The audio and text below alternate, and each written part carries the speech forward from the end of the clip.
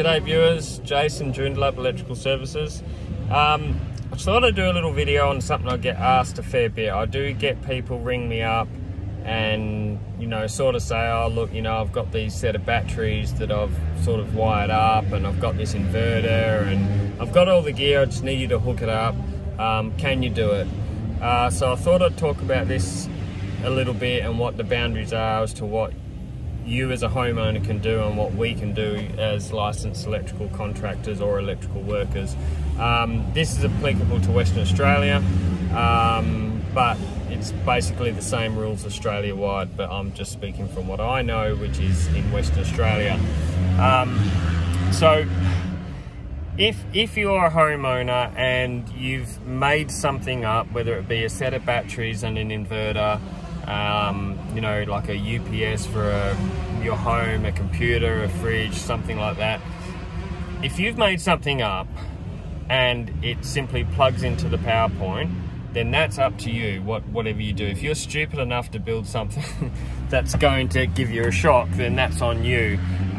You as a homeowner can really do what you want, so long as it's only plugged in to the wall outlet. Now, I'm not saying go out and build your own systems. Obviously, I am definitely not encouraging DIY, especially if you don't know what you're doing. Always engage a licensed electrical contractor to do electrical work. But the reality is that if you're plugging it into a power point, then that's on you what you decide to do.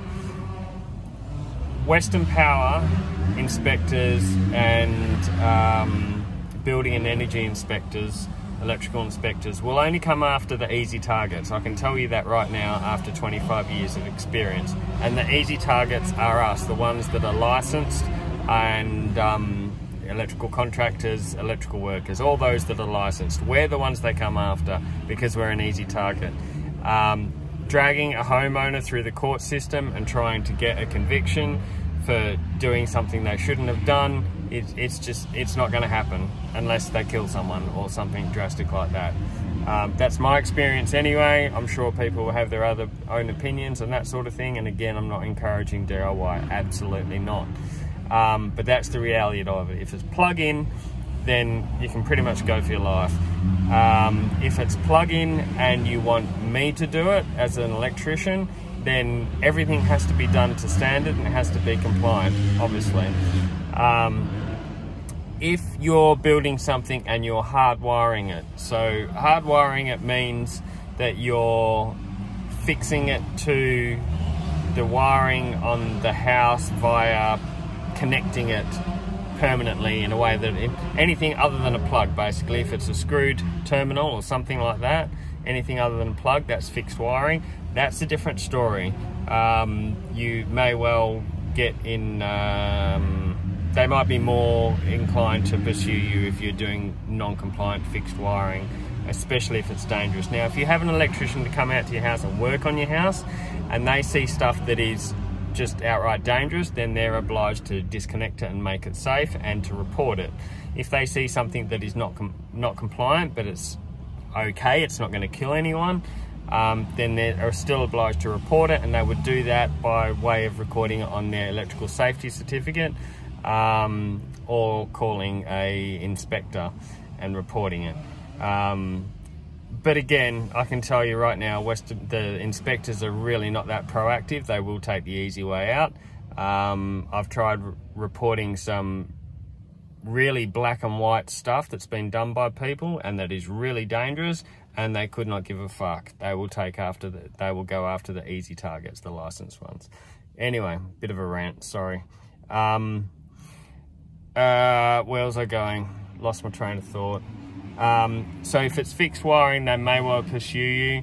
Now, as far as products go, like if you've acquired some batteries and you've acquired an inverter and you've bought the stuff online and you want someone like myself to come out and, you know, connect it all and wire it all up properly, I'm talking about solar equipment, then it's not that easy either. So firstly, anything that is fixed wiring connected to the electrical installation and the network or the grid must have approval from the network operator, and in WA that's Western Power or Horizon Power. So we have to, when you come to me and you say you want to buy a solar system, I have to submit applications to Western Power. I have to contact Synergy and get a retailer reference number, and then with that reference number I take it to Western Power. I submit drawings and applications, and in that process there is a drop down menu, and I have to select the products that I'm using. Because those products are on that list because they've been tested and proven to be okay and to work in harmony with Western Power's network. That's important. Those rules are there to protect our network and make sure everyone has a decent power supply and there are no issues such as high voltage or lines, the network being energized when it should really be shut down, which I featured on I haven't put that video out yet. This one's awesome. It's a really, really dodgy solar edge system. Brand new, 45 grand's worth, a complete and utter F up. Probably the worst I've ever seen. I'll release that later. But anyway, when this was in backup mode, it was energizing the grid. So Western Power could be out there trying to turn the grid off, but they've got this solar inverter which is still active and energizing the grid because it wasn't wired up properly. Anyway, so going through that process, you can't ring me up and say, hey, I've bought this inverter online, I've bought these batteries online, neither of which I recommend doing anyway. Can you wire it up for me? No, I can't, because I'm responsible for that. I have to submit tickets, I have to submit notices, and the equipment has to be approved for use, not only in Australia, because you might find some products are on the Clean Energy Council approved list, because they've tested it and given it the stamp of approval, but it might not be on Western Power's list of approved products. They do have different requirements to the rest of the country. So that's the sort of parameters there. If you're off grid but you're not connected to the network, again, that's a bit of a different story. If you're a homeowner and you're building your own little off-grid system, it's kind of on you. If an inspector happens to stumble across your property and has a look at it, they will shut the system down and give you an inspector's order to rectify it. And you may face penalties if that's pursued and you don't do the right thing.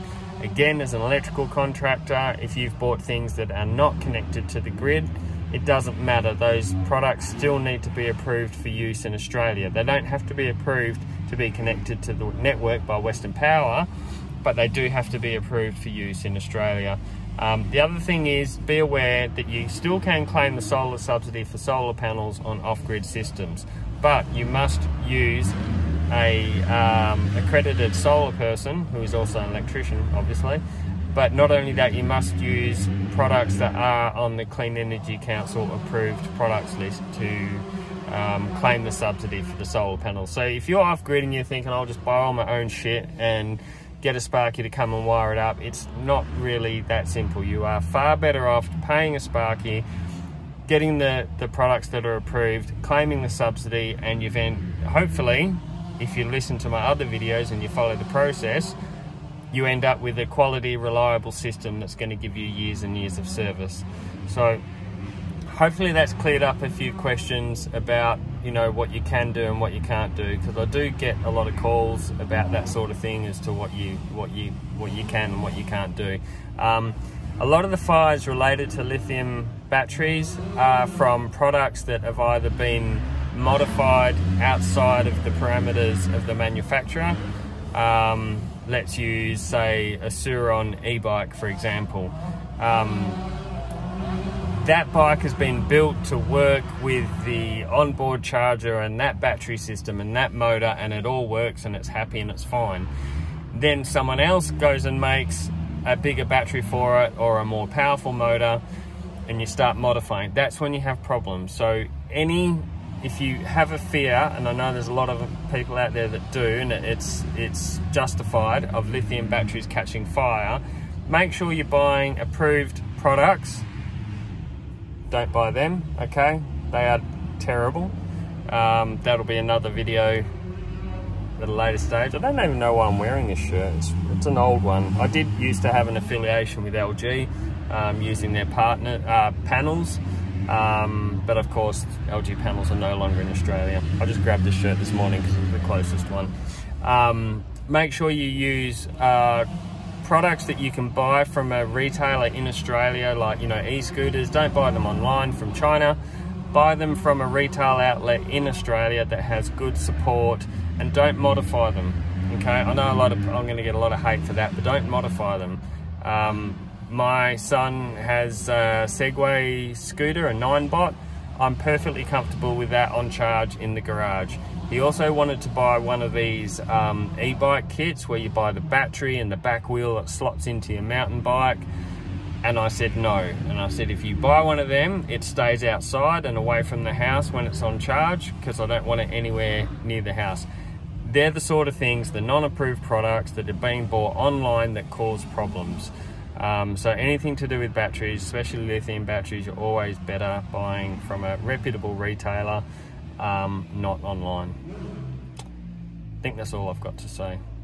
I'll make another video on LG batteries soon. I've got a site at the moment, one of my own sites, with 2 LG Chem batteries, really badly swollen from overheating, and LG have taken 10 months to replace those batteries, and that's the second lot.